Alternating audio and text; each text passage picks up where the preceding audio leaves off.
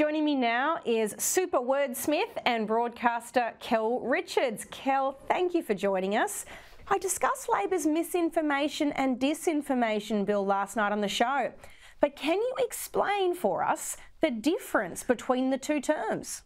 Well, I can, and I think they're both really badly formed words. Disinformation means a deliberate lie, telling something which is not the truth. Misinformation means repeating something which is wrong, but doing so innocently because you believed it. The problem is the core meaning of both is the same. It just means false. And in fact, when it comes to information, there's not one category of information. There are four categories of information. There's truth, there's true, false, disputed and opinion. So this is a bill which is claiming to deal with information and is dealing with one category of information. They're badly constructed words because disinformation and misinformation both contain the word information while trying to negate it. And it's an infantile bill, quite frankly, when it will not look at what information actually is and the categories it actually fits into.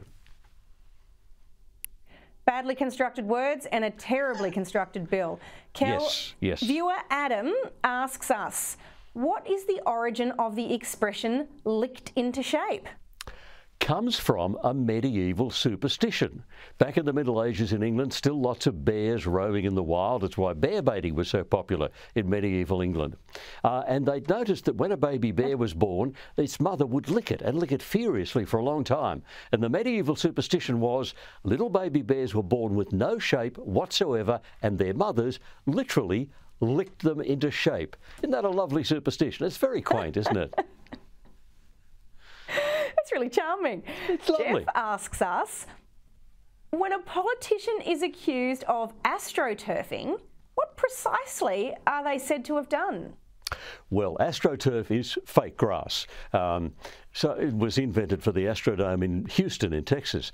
So when they're astroturfing, they're trying to present a movement as being a grassroots movement from the people, when in fact it's not. It's just them and their mates pushing their barrow once again. So any political movement which actually comes from the activists but pretends to come from the people is pretending to be grassroots. It's actually astroturfing. That one could come in handy. Another expression that viewer Greg wondered about, particularly while he was doing his taxes this year, is the expression to pay through the nose. What's the origin of that one? The short answer, Amanda, is I wish we knew. It's been in English since 1666, but its origin is a bit mysterious. Where does it come from? Might come from the fact that we get nosebleeds, we bleed through the nose, we bleed a lot of money. It might come from the word rhino, which is the old Greek Latin word for nose, and that used to be a slang for money.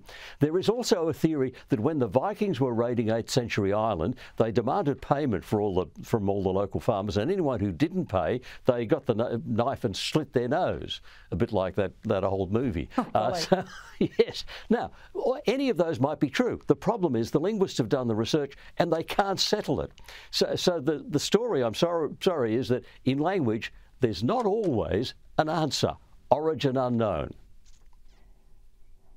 Oh, we're allowed to have occasional mysteries. It got me thinking about the ancient Egyptians and the way they would mummify by pulling certain organs out through the nose. Yes, Kel, thank you so much for your research and your time tonight.